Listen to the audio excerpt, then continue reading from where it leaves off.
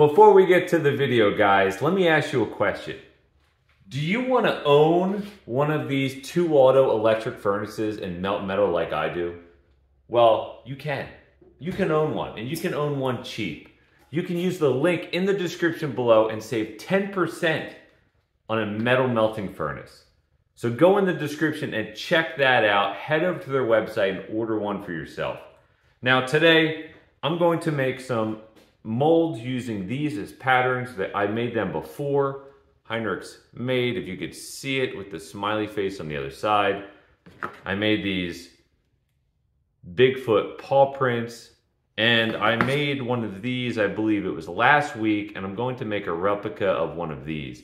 In today's video, I'm going to be using green sand. It's actually called Teton Black.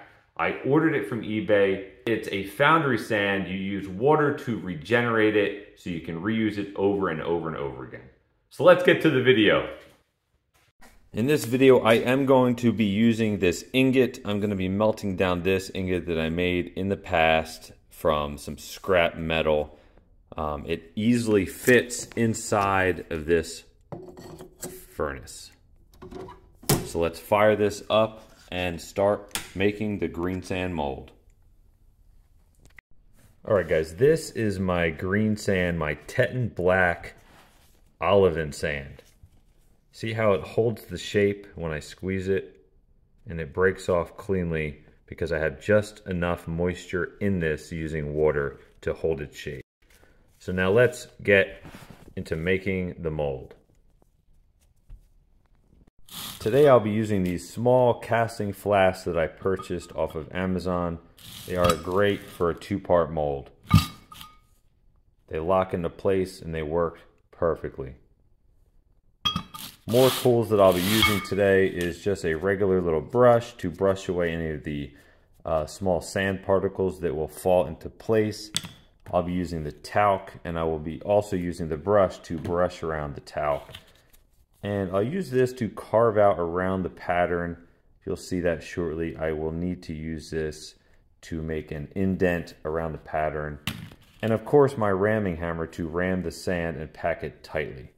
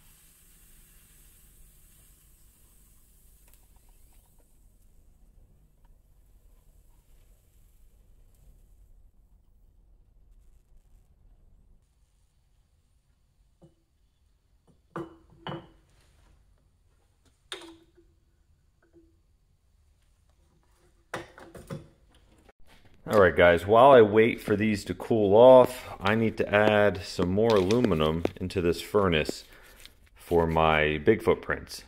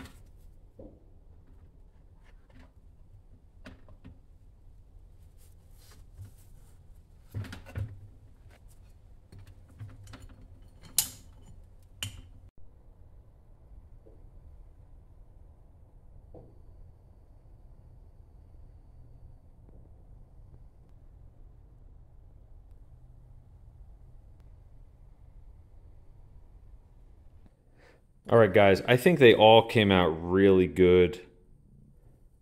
I'm gonna clean these up with my Dremel tool. I'm gonna cut off the sprues, and we're gonna see how they came out after I file all the slag off. And yeah, I think they came out really good, each and every one. All right, stay tuned.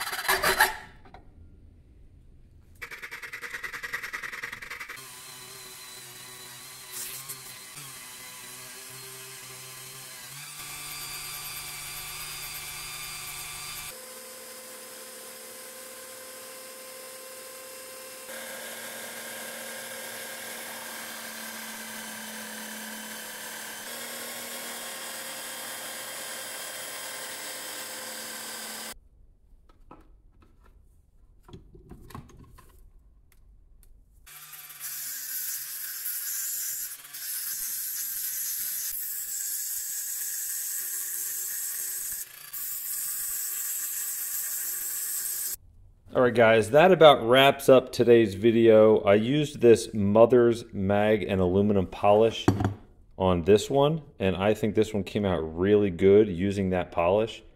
Tell me what you guys think. So this one was done. I got two Bigfoot paw prints here, little prints. Not so big, but you get it. And I got these two little smiley face coins. Well guys, that is it for today. I hope you guys liked today's video. If you did, smash the like button, give it a thumbs up, comment below, and subscribe to my channel. And stay tuned for next week's video.